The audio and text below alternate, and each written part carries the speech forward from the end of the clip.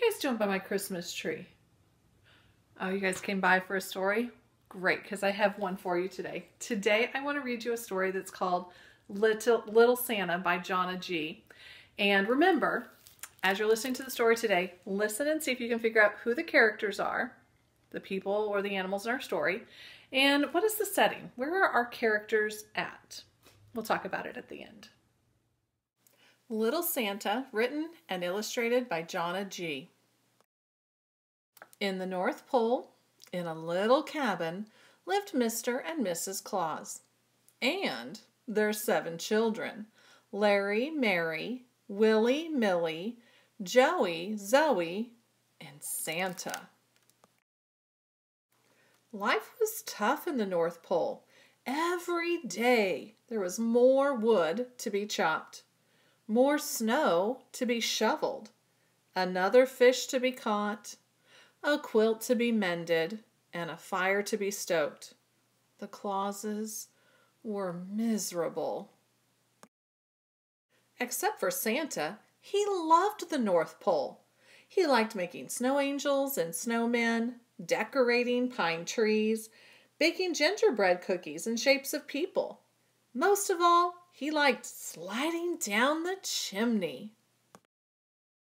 So, when the Clauses decided to move to Florida, Santa was very sad.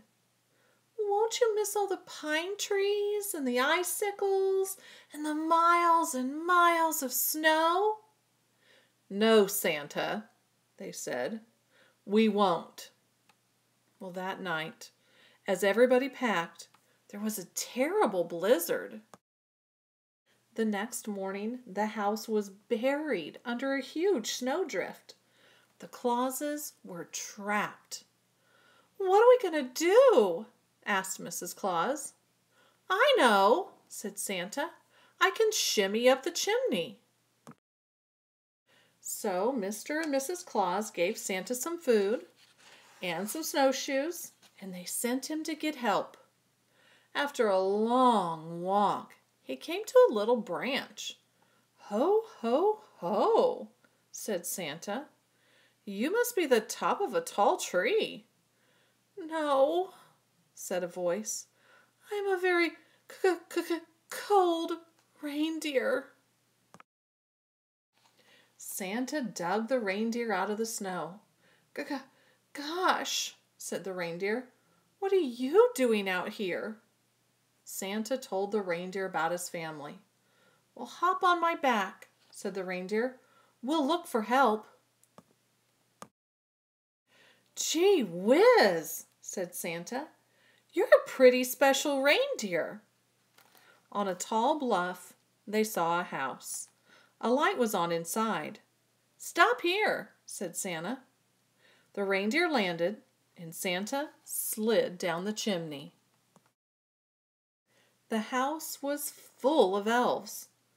Holy snowflake, said the oldest one. Who are you? Santa introduced himself, and he told the elves about his family. Well, we can help, said the elf. We'll make shovels so we can dig them out of the snow. In no time at all, the shovels were made. Now, Santa, said the elf, how will we get to your house?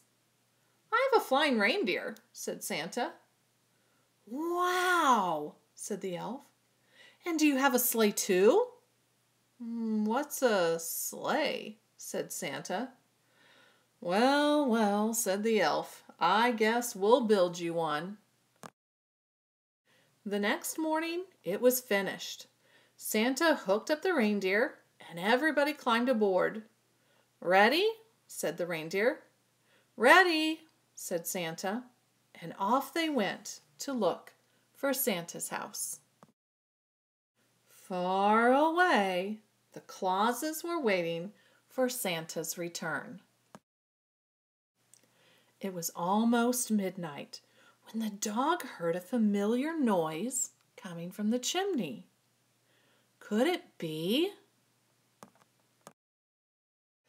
Ho, ho, ho, said Santa. I'm home. The Clauses were overjoyed.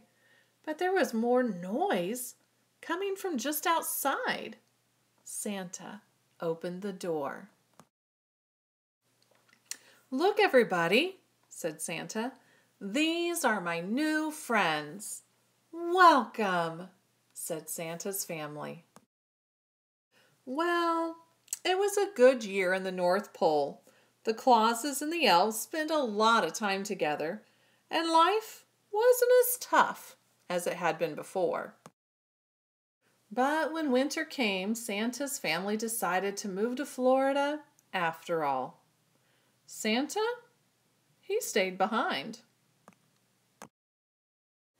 And you know the rest of the story.